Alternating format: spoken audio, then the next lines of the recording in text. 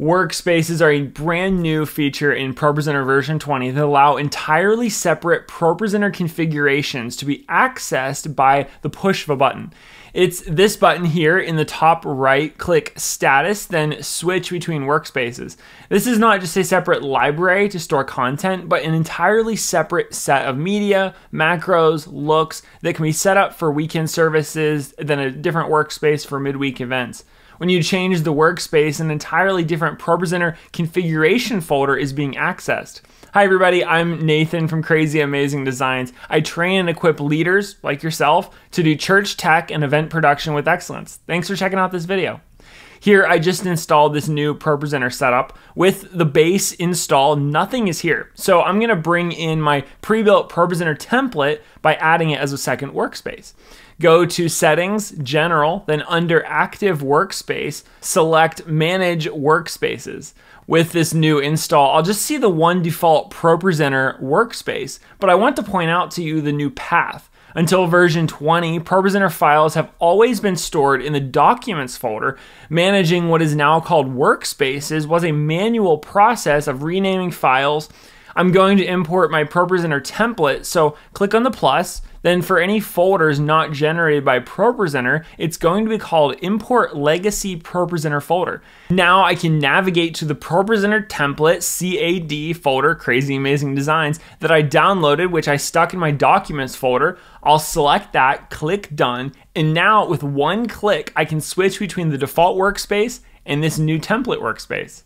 Within just a moment, we went from a blank ProPresenter setup to my template, which if you're interested, you can purchase it at CrazyAmazingDesigns.com. This template is filled with pre-built looks, stage layouts, macros, even this multi-view. Create a Sunday playlist and add your songs. Place the worship macro on the first slide to set the looks for the main output with the background and center text, for the stream output to be lower thirds, and then the stage display output, all formatted using looks to send the correct content where you need it to go.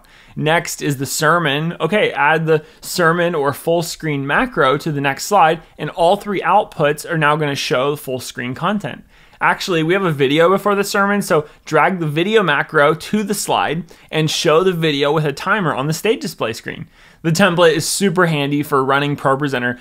Close out of this general page. In the top right, near status, I can now toggle between the configured workspaces from this dropdown. ProPresenter has always stored its files in a computer's documents folder in a folder called ProPresenter. In the past, there was ProPresenter 5, then ProPresenter 6, now just finally ProPresenter. With this release of version 20, the default generated folder, ProPresenter, has been moved from documents to a new path. And this is what the new path looks like. You can name it whatever you want, which is why I called mine Name a File Used to Be in Documents. The new ProPresenter installs will be placed in this folder at the new path, but we can still import old files, now called legacy folders.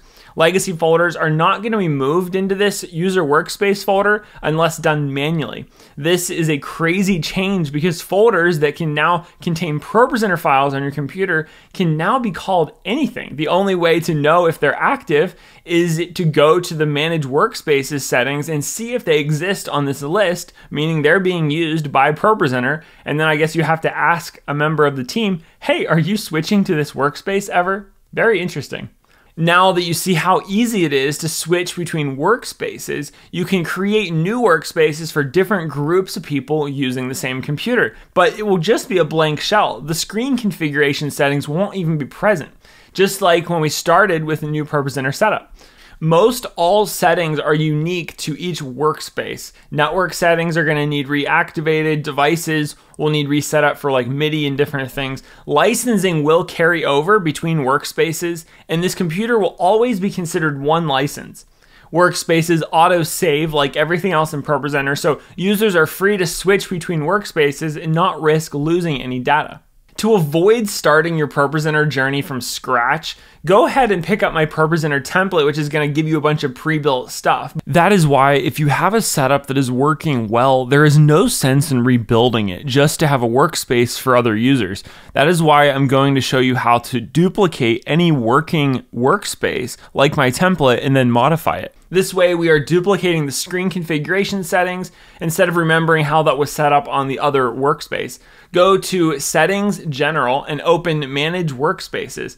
Here, select the workspace you'd like to duplicate. Then in the circle with the 3 dots, click Duplicate, then give the duplicated workspace a name. With the new workspace, you can delete all the old playlists, media, non-used themes, looks, etc.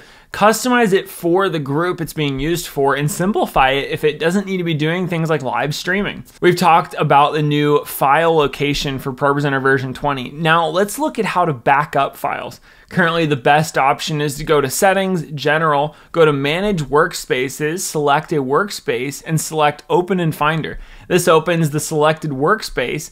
And to make a backup, you can copy and paste this folder to a storage device or other computer, and to import it back into this computer or another, you're going to import it as a legacy folder.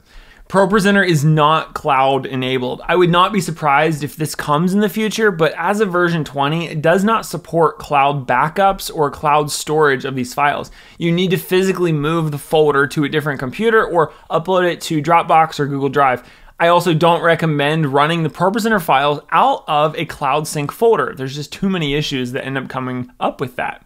When ProPresenter 7.0 released, libraries allowed us to separate songs and presentations to be used by different users on the same computer. Workspaces takes this to a new level, even allowing screens to be configured differently as I switch between workspaces. This means I can take my laptop, connect it to a DeckLink Duo 2 for our main service.